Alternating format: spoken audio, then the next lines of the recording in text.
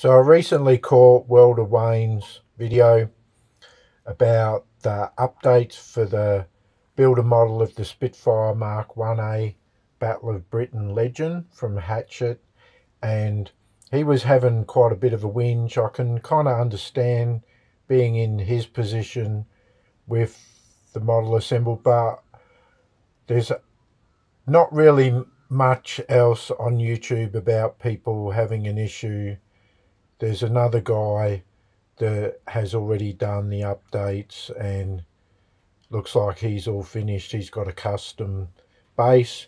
So only at issue 78 here in the land down under, where it still takes 6 months for a ship to get from the other side of the world, and 79's in the newsagent, but I'll pick them up every fortnight. And yeah, not really much of an impact on me, but I'm looking forward to getting to the end one day.